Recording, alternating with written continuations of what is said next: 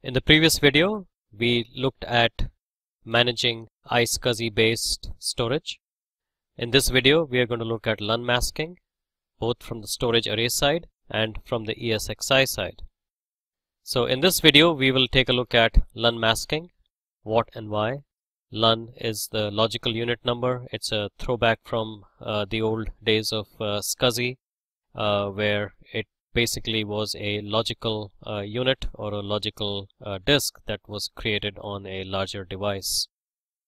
The LUN masking is really necessary for security reasons, as well as probably just for sanity in a production environment, because you don't want all servers to be accessing all LUNs or all logical disks. So we will look at configuring LUN masking on a ESXi storage array that I have in place. LUN masking is done in a very similar manner in other kinds of storage arrays as well. We will also look to see how LUN masking can be configured on ESXi.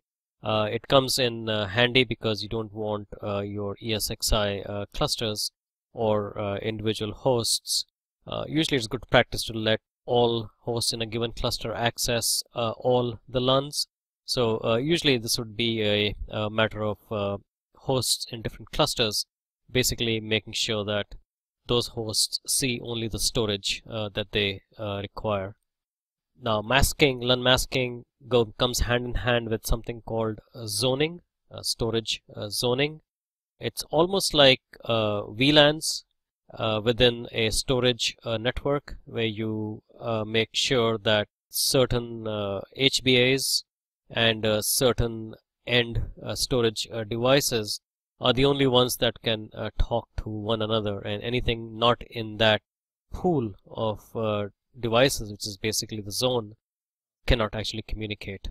So with that, let's move to talking a little bit about LUN masking, what and why, and then we will look at the storage array and then the ESXi.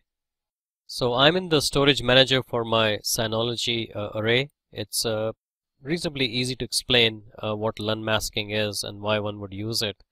If you look at this masking section with an initiator IQN, what we are saying here is that any initiator, in this case it's an ESXi initiator, in the case of fiber channel for example it would be a worldwide name, any initiator would have access, read-write access to this target and the LUNs behind that target, except for this one specific host, which is ESXi04.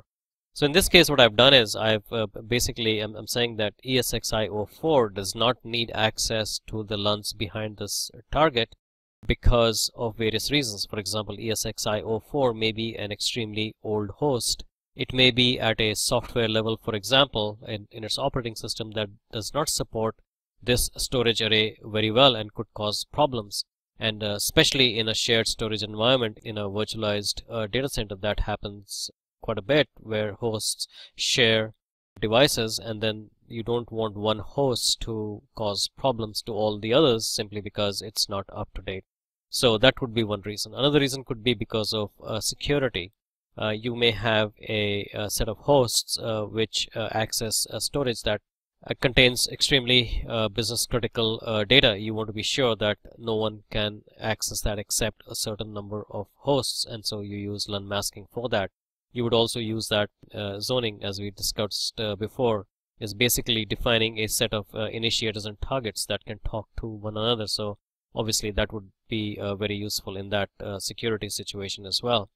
You could also have a situation where certain devices are brand new, and usually that means they are very fast storage devices. You could have, again, older hosts with lower levels of software that cannot make use of that high-speed capability.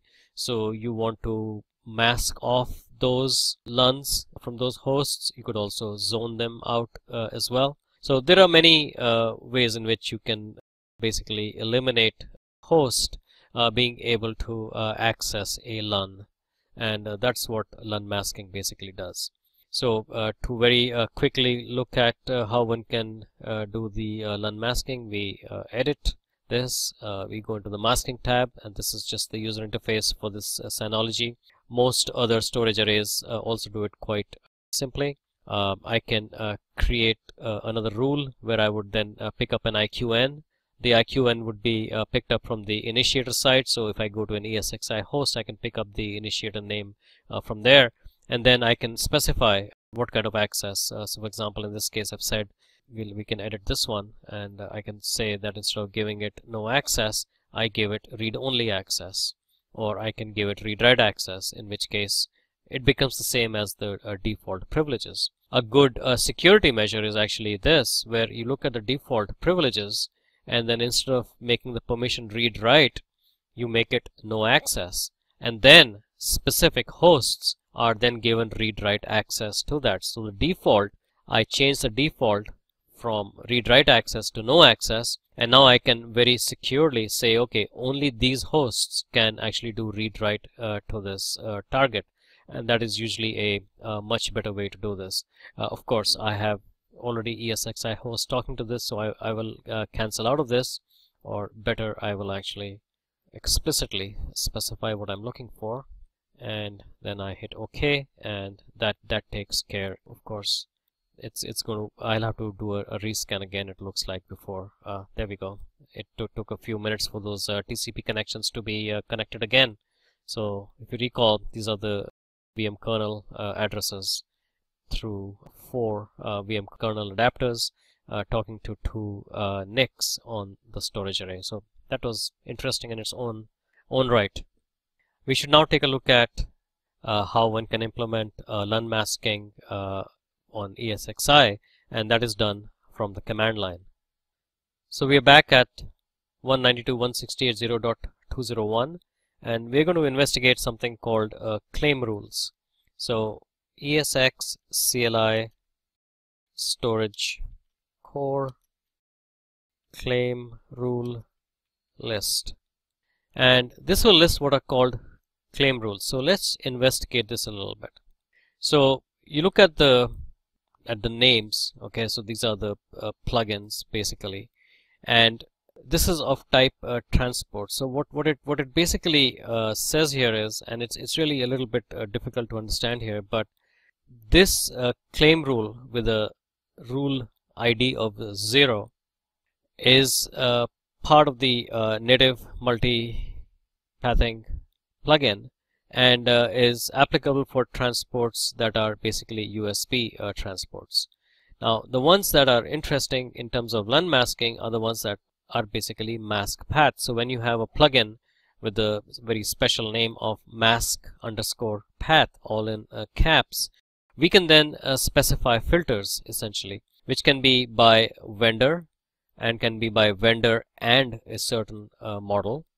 Okay, so that when the ESXi host and the PSA with the NMP goes in there and looks at all the various storage that are available, it checks to see if there is a storage that has a vendor called Dell and a model called Universal Export, and if that's the case, the paths that it sees to that device are masked out. Now there are various ways in which one can actually filter, and one very common one is called location.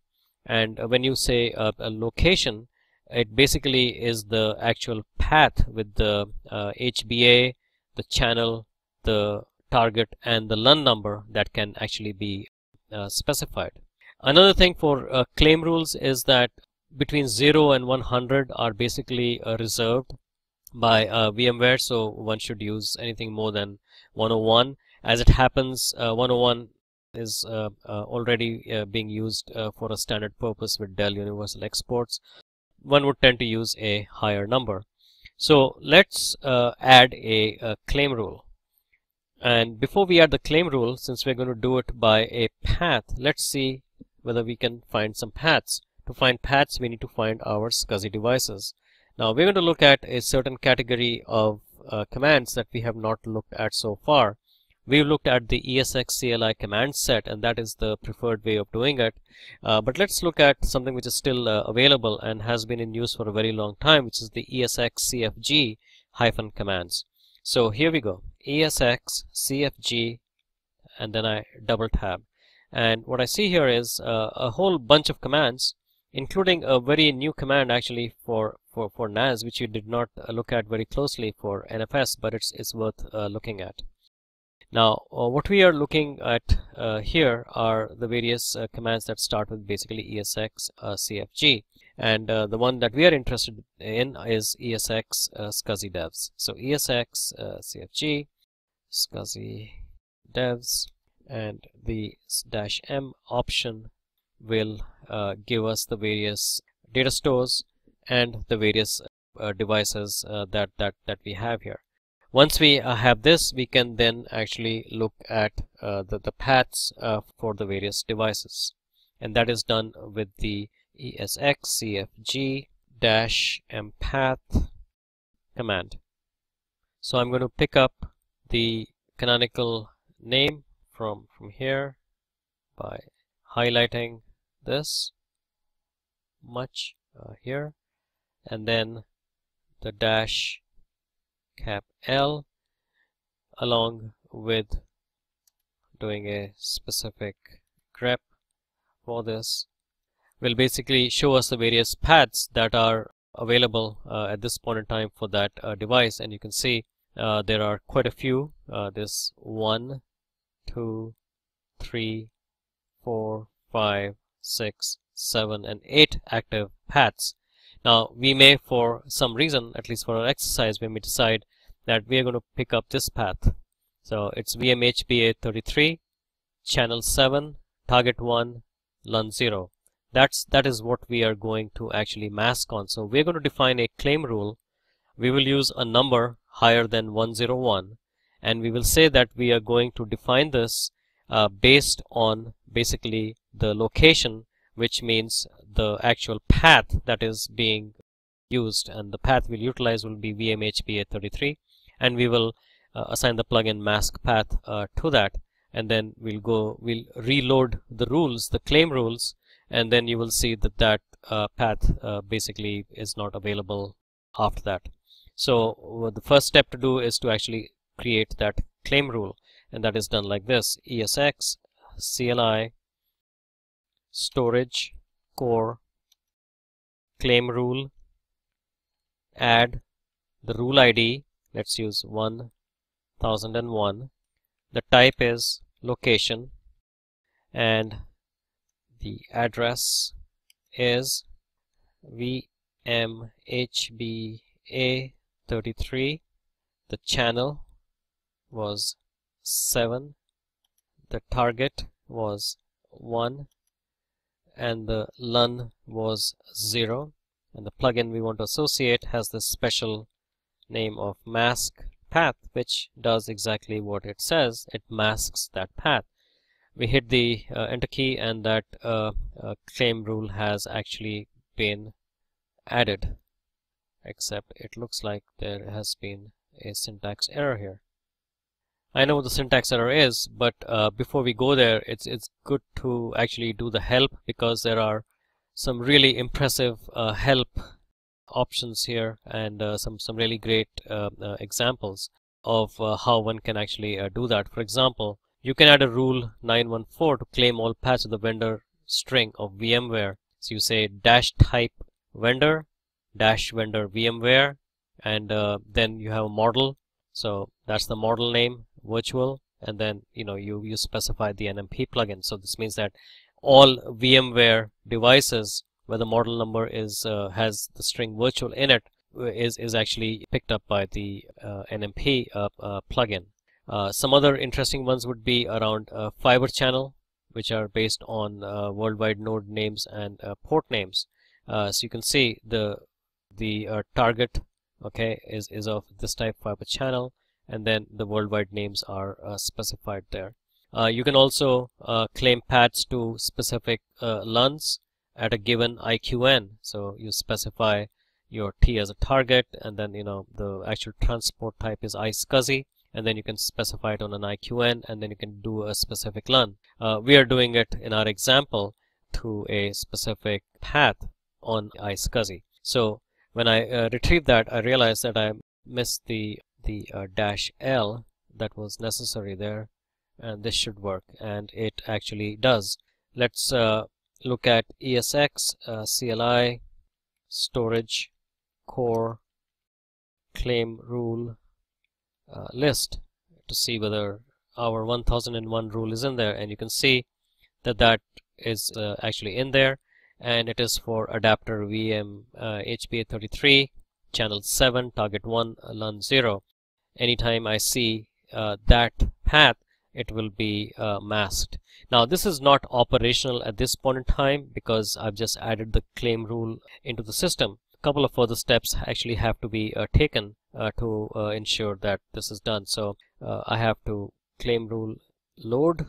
Claim rule has been loaded, and now I list the claim rule again, and you will see that another line has been added. So it's not just now in the file as it was before, it is now in the runtime. Okay, and basically there is a process that would that is done on a regular basis, and it would re-look at the paths and do claims, and that's how that would actually work. As you can see, by re-entering the ESXconfig empath L command for that device, we see that VMHBA33C7 channel 7 target 1 L0, for which we keyed in that rule, is still active, because there is one more step that basically has to be done, and this is a command that is a little bit long. It's ESXCLI storage core claiming reclaim. What it basically does is that, look at the new set of rules, or our new claim rules, and then reclaim a device based on those claim rules. So I will do a right click to put that device ID in there and hit the enter key. And what it says is that it's unable to claim that path, okay, because some paths may be left in an unclaimed state. So we're going to create a claim rule, ESXCLI storage core claim rule add dash rule 2000. That's the rule ID. The type is location based on VMHBA33. The channel capital C is 5, target is 1, and the LUN is 0, and the plugin is the special mask path, which would then mask that path. I will then do a ESXCLI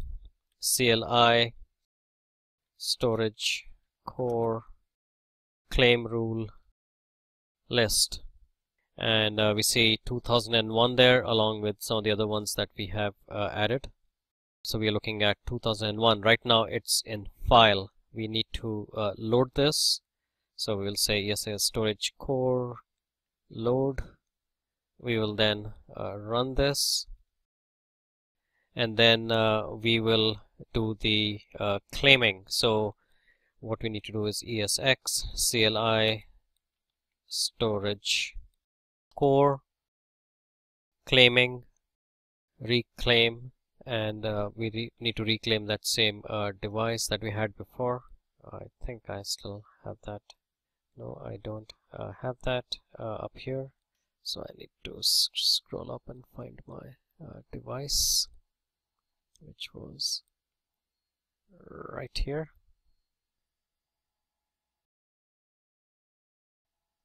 And hit the right click there. So ESXCLI storage core claiming reclaim. So what we're doing is we're basically, for that device, going through the claim rules again to see what has changed, and then act accordingly. So we hit the enter key, and it says the channel 7 was unable to be unclaimed, and the reason is that if this is already in use, and then because there's a data store on it, ESXi, when it goes to the last path, if that's the only path available, then it does not unclaim it. So it would unclaim anything else, but if that's the last path, then it won't do that. So it doesn't unclaim and then a reclaim. So what we need to do now is to look at one more time at ESX CFG -m path -L, and we are going to pipe it to grep, and we are going to use that same there, and we see what that looks like.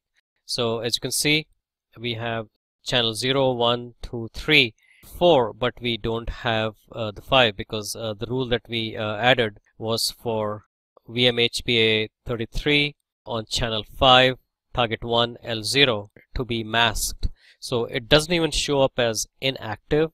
It doesn't even know that the path actually exists. So let's just take a quick look again at ESXi storage core claim rule list, and we will see that the 2001 is the one that was applied here for channel 5, and then you can also see that the 1002 rule for channel 6 was also applied, because you don't see channel 5 or 6 there, and the channel 7 one that existed did not actually function, because that would leave it as the last connected path to that device from ESXi on which there is an existing access which is required.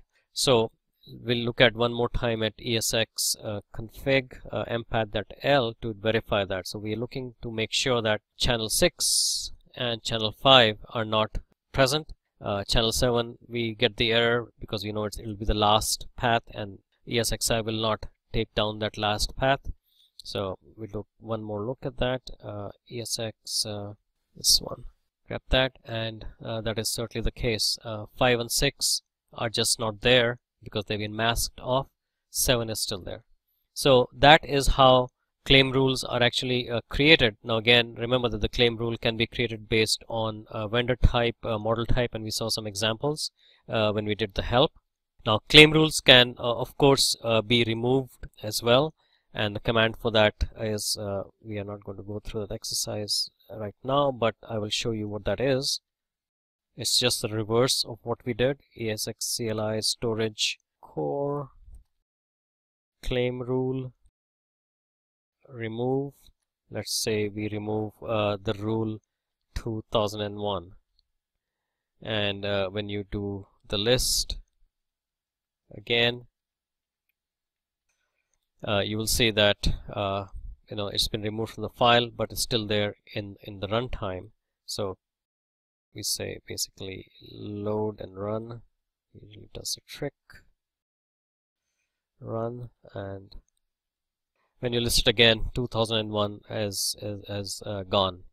Now of course, since the claim rule has changed and now channel 5 is not masked, one would have to basically run the reclaim again to be able to see channel 5 come back online. So that's how paths are masked, and it's a very important technique for VMware system administrators to understand, because this is used quite a lot, and I gave you examples early on as to the various instances in which one would use LUN masking, both on the ESXi side as well as on the storage array side. So with that, we come to the end of this video, which is about LUN masking. The next video is on a very key tool, a very interesting tool as well, to understand how I/O patterns actually work with different kinds of VMs, and so it's called the vSCSI stats tool, and I look forward to seeing you on that video.